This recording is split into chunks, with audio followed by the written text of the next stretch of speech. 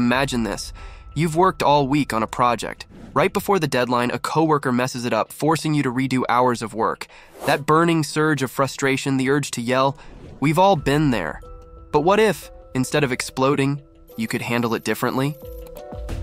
Never Get Angry Again explores this idea, offering a toolkit for taming those fiery emotions. Here are the 3 key lessons. Key takeaway. 1. Anger is a choice. At first, this idea seems counterintuitive.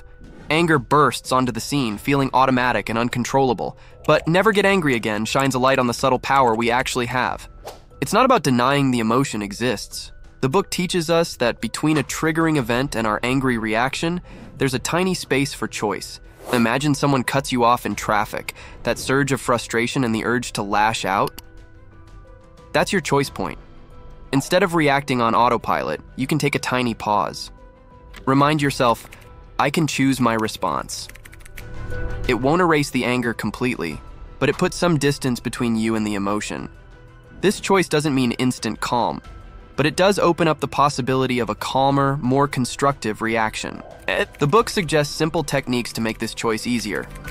A quick deep breath, a mental countdown, or even focusing on a physical sensation can give you that crucial split second to decide how you want to react. Over time, practicing this tiny act of choice builds a habit of breaking the automatic cycle of anger.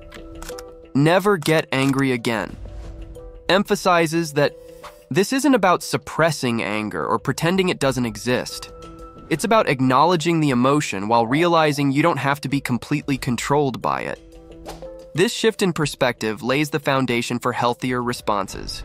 Key takeaway. 2. Challenge your irrational thoughts. Think of your anger as a fire. What's fueling those flames? Often it's those exaggerated, irrational thoughts that flash through our minds. This always happens to me. They're out to get me. These kinds of thoughts pour gasoline on the fire. Never Get Angry Again is like a mental fire extinguisher. It teaches you to spot these irrational thoughts, the ones that distort reality and blow things out of proportion. The book offers a process for challenging them. Question if they're really true. Search for evidence to the contrary. Are you assuming the worst?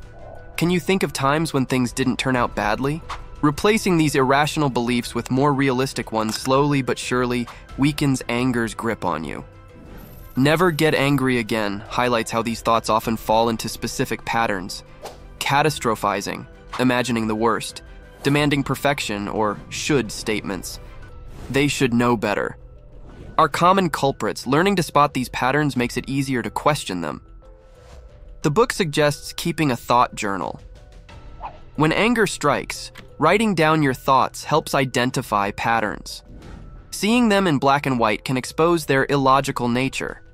With consistent practice, you can rewire your brain to stop those thought distortions in their tracks.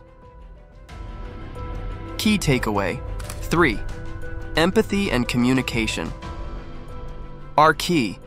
Sometimes our anger is directed at other people. We get caught in our own world, forgetting they have their own struggles and perspectives. Never Get Angry Again encourages stepping outside yourself.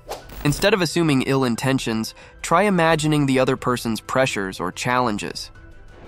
This shift in perspective diffuses a lot of misplaced anger. Next, the book focuses on communication as a preventive tool.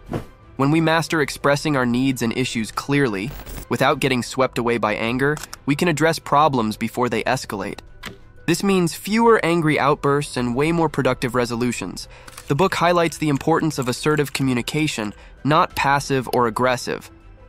Assertiveness means being clear about your feelings, but also respecting the other person's perspective. Using I statements and focusing on solutions rather than blame can help you get your point across without igniting an angry argument. Never Get Angry Again also emphasizes the power of active listening.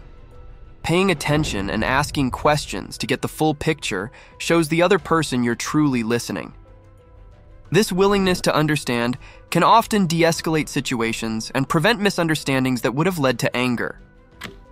Never Get Angry Again won't magically erase all anger from your life, but it gives you invaluable tools to change your relationship with this powerful emotion. Less anger means less stress, healthier relationships, and better decision-making.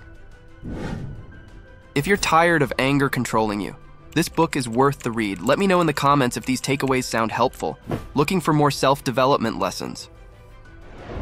Check out the other book summaries on our channel.